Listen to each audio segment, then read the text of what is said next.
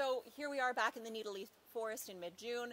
Again, even shadier now with all of the deciduous species leafed out, one of which is that member of the Acer or maple genus that I referred to before, which is an understory small tree in this forest that manages to tolerate the low light conditions. Lots of understory vegetation here, but again, much shadier.